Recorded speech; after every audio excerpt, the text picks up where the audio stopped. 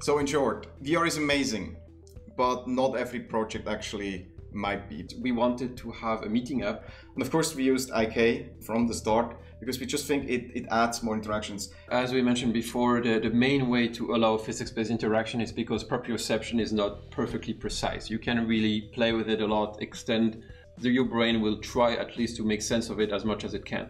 And we had it, as you see in the beginning, in mind that it's very easy to select and use things.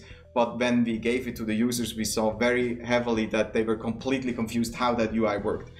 Yeah, we basically decided to drop it. Make things automatic and basically guess the intent of the user to make it as seamless as possible for them. Even if it's a lot of work for you, it will be much more pleasant for the user. And iterate, test, kill, and repeat.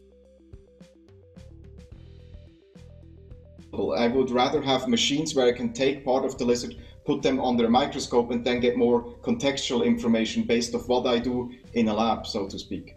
Also, use for the zooming and the moving around, use more the hands. Like you could create a pocket universe and grab that universe and expand it to zoom in. Instead of having a big screen in front of the cook, he could just maybe willingly showing the UI when he wants it. I mean, it could be, for example, on the wrist. As soon as it's done task movement, it will show up. When he turns again the wrist back, it disappears. I really enjoyed the seminar. I think it was very good explained. Thank you. Yo, thanks.